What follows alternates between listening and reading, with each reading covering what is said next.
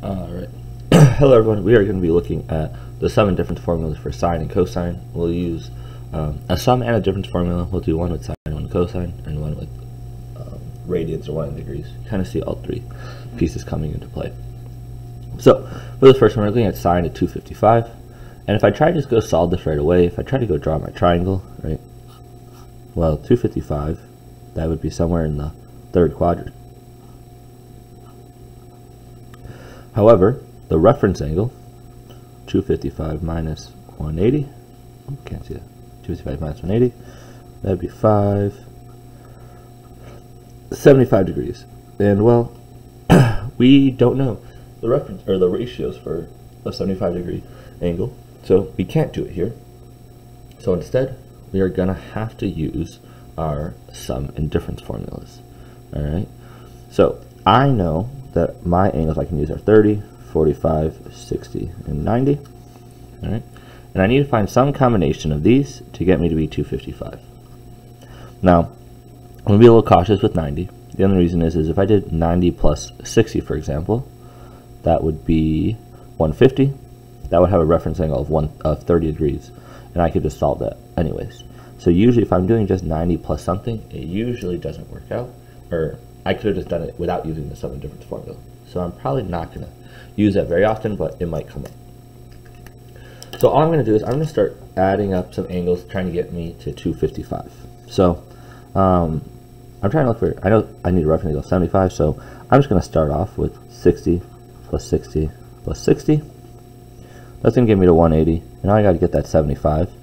If I added another 60, so this right here is 180.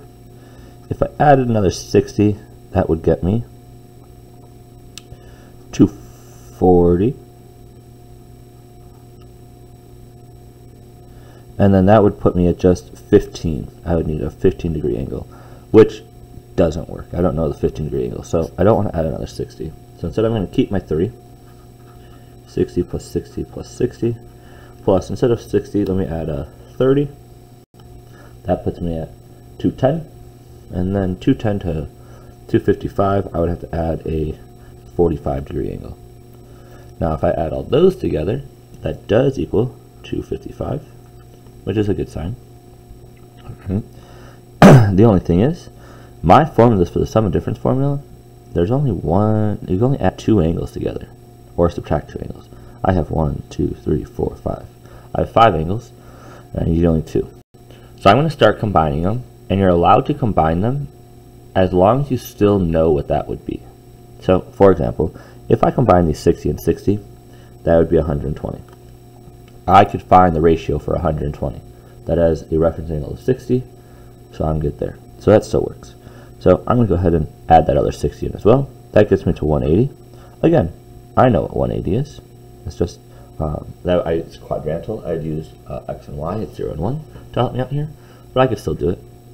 But I still would have 180 plus 30 plus 45, which doesn't work.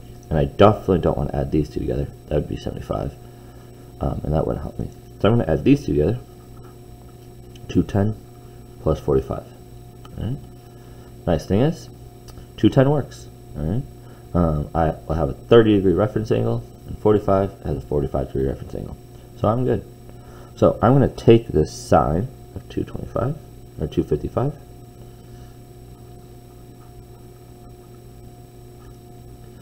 and I just broke it up as sine of 210 plus 45.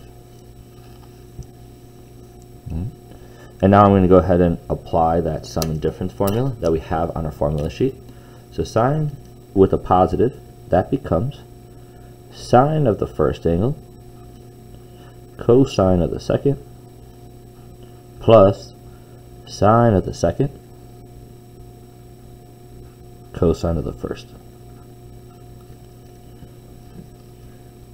And now I'm going to go ahead and start kind of evaluating these. So sine of 210, well, in order to do that, I got to draw my angle. So 210 puts me here.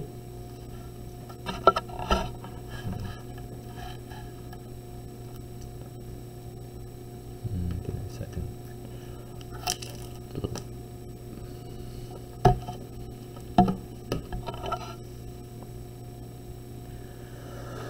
So this is 210, which means when I draw my reference angle, it's a 30-degree reference angle. I know it's really tight, but 30 degrees. That means the opposite side is 1, the adjacent side is √3, hypotenuse is 2. And obviously, don't forget about your negatives. So this is a 210 degree.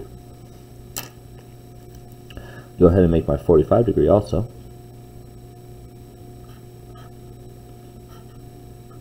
So the first quadrant, so 1, 1, √2. So now sine of 210, that's going to be this triangle. Sine is opposite over hypotenuse, -1/2. Cosine of 45, well, that is 1/√2. Plus sine of 45, I'm back to the same triangle. Sine of 45 is also 1/√2. And cosine of 210 is going to be -√3/2. Now, if I multiply, well, when I multiply fractions, I multiply the numerators together, I multiply the denominators together. So this would be -1/2√2 plus -√3/2√2. If they have the same denominator, I can combine them. So this would be -1 minus √3/2√2. Remember, you can only combine the numerators. Like you only put these together if the roots are the same. So -1 and √3, not the same. Can't add them together. All right. So my final answer is sine of 255 is equal to -1 minus √3 all over 2√2.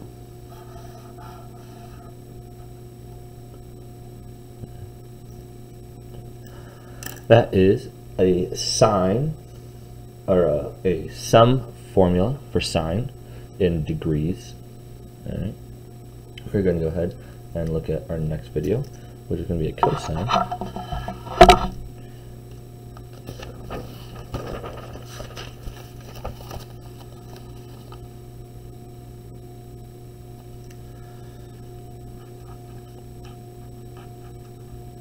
So cosine of pi over 12. So right off the bat, we know that we don't have one of our regular radian measures. Our radian measures are pi over 3, pi over 4, pi over 6, and pi over 2. So again, I'm going to do the same process. I'm going to kind of come up with those angle measures again. So like I said, my ones I know are pi over 6, pi over 4, pi over 3, pi over 2.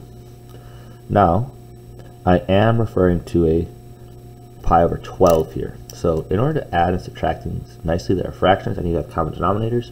So it's going to be easier just to get everything to have that common denominator right now. Alright.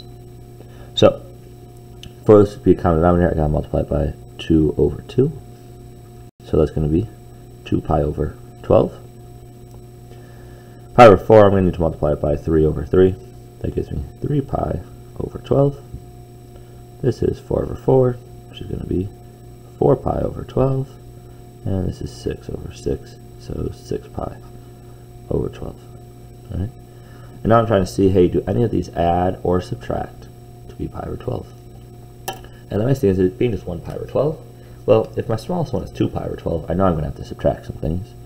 So what am I going to have to subtract? Well, I'm going to go ahead and do 3 pi over 12 minus 2 pi over 12. Because, like I said, 3 pi over 12 minus 2 pi over 12, when you're subtracting fractions, as long as they have the common denominator, you subtract the numerator, so that's just pi over 12, which is what I want. So I'm going to say this is cosine of 3 pi over 12 minus 2 pi over 12. Nice thing is, once I get that subtraction down, I can just convert them back to what I had before. So cosine 3 pi over 12 is just pi over 4 minus pi over 6. Okay. And now I'm going to go ahead and use the cosine difference formula. And you gotta be careful with cosine. So it's cosine of the first one, pi over 4, cosine of pi over 6. However, it switches signs, so it's plus sine of the first, sine of the second. So I'm going to go ahead, I'm going to do, now what I do, I have my two angles, I got to draw their triangles.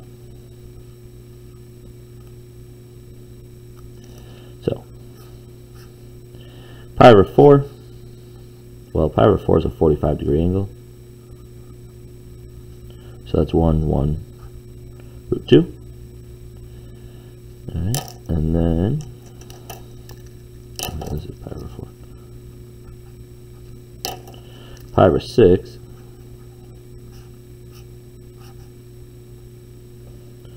Pi over 6 is going to be 1 root 3 and 2.